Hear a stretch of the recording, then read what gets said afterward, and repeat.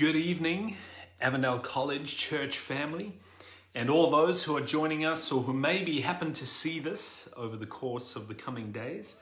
Every night at 7, we have been reading through the book of Philippians and doing a short devotion on a number of verses in there. And the reason why we chose the book of Philippians is because Paul is writing to the church in Philippi from prison, from lockdown.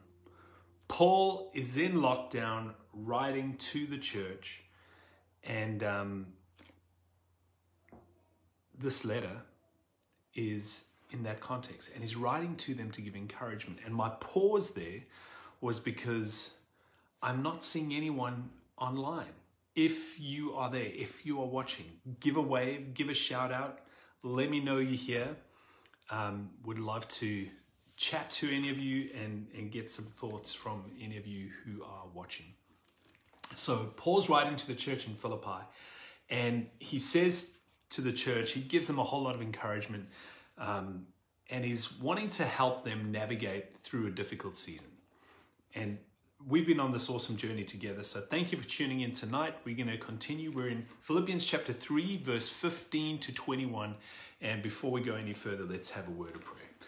Lord, we thank you that we can come to you, open your word, listen and learn from what your apostle has shared many, many years ago. And may some of the thoughts and encouragement that he shared be soothing to us, but may it also remind us of what our purpose, our mission, our calling, and who you have called us to be in our world, no matter what our circumstance, no matter what our situation. So bless us as we journey together in Jesus' name. Amen. So Michaela Hawks did last night, and those awesome verses in Philippians chapter 3, verse 12 to 14. So here we are, verse 15. Let's go. Here's what Paul says. Let all who are spiritually mature agree on these things. I want to pause there. Spiritually mature. The first point that Paul brings out is that maturity is part of, or growth is part of the Christian journey, is part of the journey of following Christ. That just like we in our physical bodies, we mature and we grow as we journey along, so too in our spiritual walk, there is a journey or a process of maturing. And here's the beautiful thing.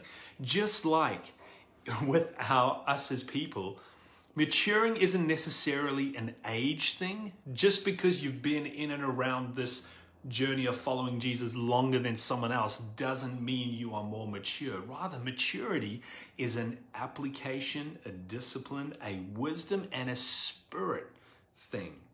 Just like in life, there are many people who are old but immature, and there are many people who are young but mature. And so let no one look down on you in your faith if you are a young person, or let no one look up to you just because you are older, but rather may, like Paul has encouraged, may we continue to pursue the journey of growth in Christ so that we can all mature and grow in our journey with Christ. And so he says, let all who are mature agree on these things. If you disagree at some point, I believe God will make it plain to you. In other words, let's not bicker and argue with each other. At some point, if there's disagreement, let's lean into God and let him be the one to help navigate some of the difficult understandings or different nuances in our faith. God will make it plain to you, but we must hold on to the progress we have already made. Dear brothers and sisters, pattern your lives after mine and learn from those who follow my example. When I read this, I was like, man, I don't know if I could, like Paul, say to people around me, hey, follow me, copy my life. If you want to know what discipleship or following Jesus looks like, look at me, follow me. Whenever I talk to people, I'm like, hey, follow Jesus. Here's the one, and it's true. Here's the one we're all following. But the thing is, sometimes it's hard to actually grasp and make sense of what following Jesus is or looks like, or how to apply that in our world, in our everyday lives. And so Paul here, he actually says, hey, for those who are new to faith, or those who don't know how to do this, look at me, follow me, look at my example as I follow Jesus. And it's a real humbling thought. What do others see when they look at me? Is my life, are my actions going to be leading people closer to, directing people towards that path of growth and maturity? Would I be bold enough to say, hey, in your journey of faith, just follow me? Verse 18, for I've told you often before, and I say it again with tears in my eyes, that there are many whose conduct shows they are really enemies of the cross. And here Paul is referring to some who claim to be followers of Jesus, who claim to be followers of the way, who claim to be part of the kingdom of God. But there's a disconnect between what they say and what people see and what they do. One of the bands I used to listen to when I was in high school, DC Talk, they had a song that started off and it said, the song was called What If I Stumble? And it started off saying, the greatest cause of atheism in the world today is Christians who profess one thing with their mouth and do something different with their lives. If people can't see the integrity, the harmony, and the consistency in who we are and what we do, why would they want to follow what we say? There's another principle at play here, and this there's a beautiful book about it by Andy Stanley called The Principle of the Path. And in it, he says, it is not your intentions, but your direction that determines destination. That is the principle of the path. And here, this is what Paul is talking about as well. If you want to journey on that path to maturity, if you want there to be congruence between what you say and what you do, if you want people to look and follow and see that, hey, I can look to this person because they're following Jesus and I can follow their example and be inspired and challenged and motivated by them, then you need to be moving in the direction of the destination where you want to be. It doesn't matter your intentions. If you're not moving in that direction, you're never going to arrive at that destination. It's like me getting here on the motorway at Morisset and turning right when I get to the highway and heading north and saying, you know what, I want to go to Sydney.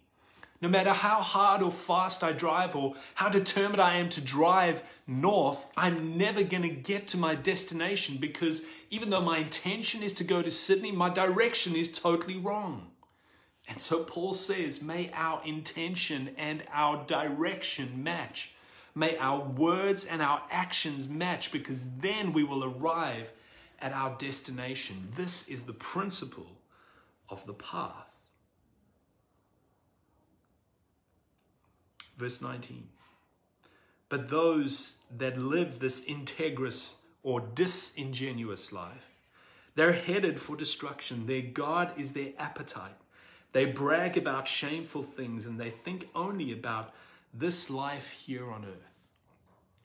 That's a call to all of us who sometimes wrestle and struggle with the philosophies of our world.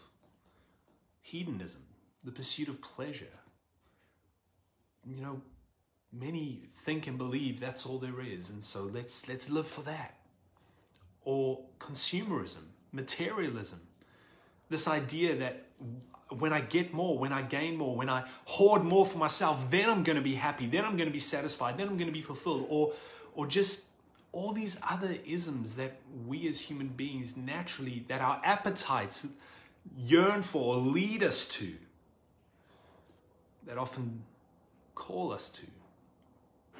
Here's the thing about appetites. Appetites never say wait. Appetites are always like, I want it now, and give it to me, please, I want it now. Appetites always want more. They are never fully and finally satisfied. And so if your appetite is what it is you're following, if your appetite is your God, if you're just living according to your human desires and appetites, one, you're never going to be satisfied. Two, it never actually leads to a path of peace, to a path of harmony, to a path of fulfillment.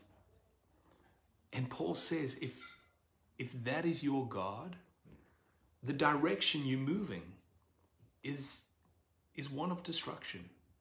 And we see that with the destruction of lives and relationships and connection in our world around us. And so Paul encourages, he says, no, rather,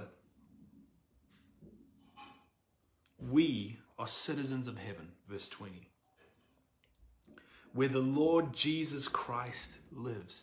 And you know what? He's saying that and he's claiming that in the present.